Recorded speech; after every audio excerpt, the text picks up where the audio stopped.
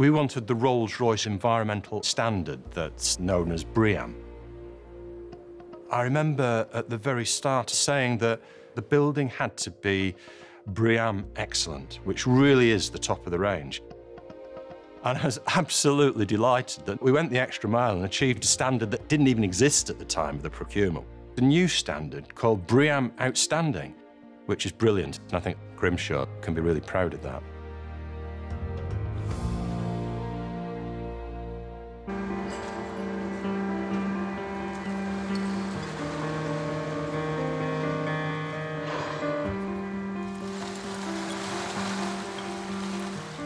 We wanted to have a solution for dealing with all the waste that we collect from the households in Suffolk. Landfill was costing the County Council a huge amount of money, and we had to bring that to an end. Rather than mindlessly just putting it into landfill in the ground, Energy-from-Waste burns the waste, but then uses the heat from the combustion process to superheat water into steam to drive a turbine, and that then exports energy to the grid. It's like a little power station. Instead of using coal or natural gas, it uses waste that cannot be recycled. There is quite often a lot of bad publicity about energy from waste. Definitely a sense of that. Don't want this in my backyard. Whenever anyone sees a large chimney, they're concerned about, well, what's being produced from that.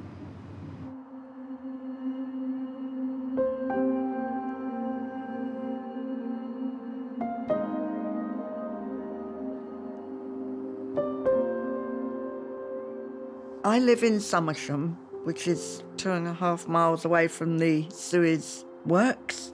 I've lived here such a long time, I'm part of the furniture of the village.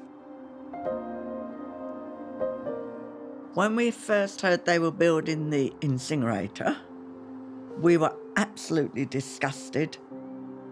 I didn't want it there, dirty, smelly thing. As far as I was concerned, that was smoke and filth. If we were going to build an industrial building in Suffolk, it had to be special. We wanted something that the public could accept, and it wasn't going to be a concrete box. SUEZ don't normally approach architects for all of their projects, but they appreciated that they would need some architectural input in Suffolk. I think that they felt that that was very much about, sort of making the facade look a bit prettier. Whereas the way that we approach architecture is really to fundamentally understand the overall process. In the beginning, it was maybe a little bit scary because they didn't know anything. So at the first meeting, they were asking what kind of lorries are going to the plant, and then we were looking at each other. I remember distinctly one of the clients saying to me, why do you need to know all of this information?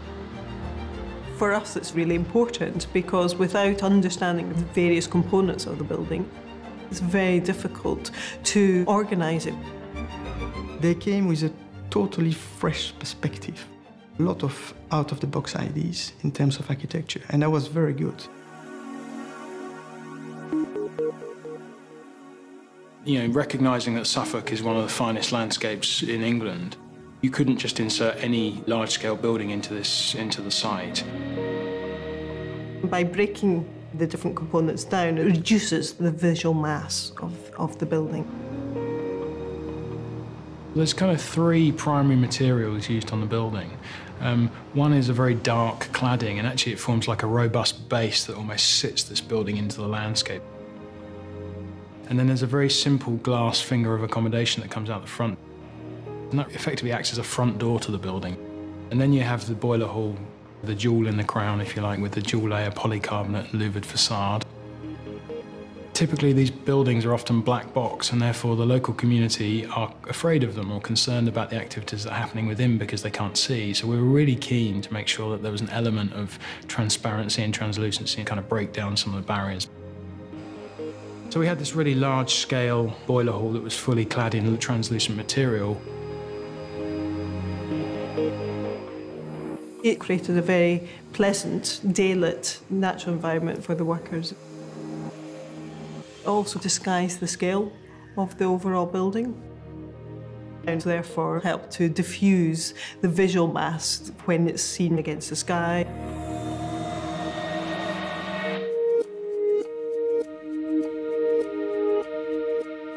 The local community could see this very large building coming out of the ground. We often held meetings and workshops with those, those people that expressed concern to try and reassure them.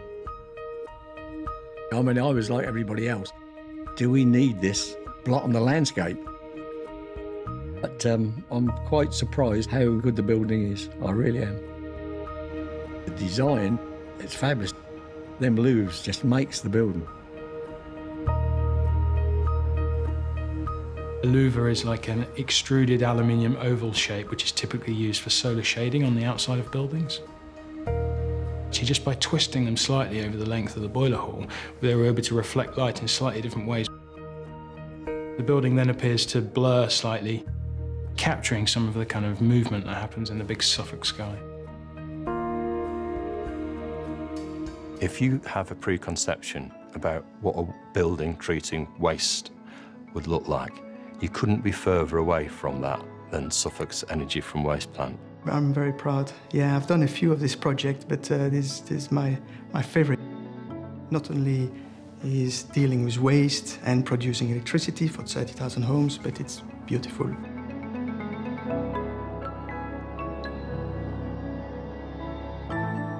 Yes, we did protest a lot. But now, I think we've all accepted that it's a more pleasant neighbour than some of the other things we've got in the area. For a place that deals with all rubbish, you couldn't wish for a better looking building.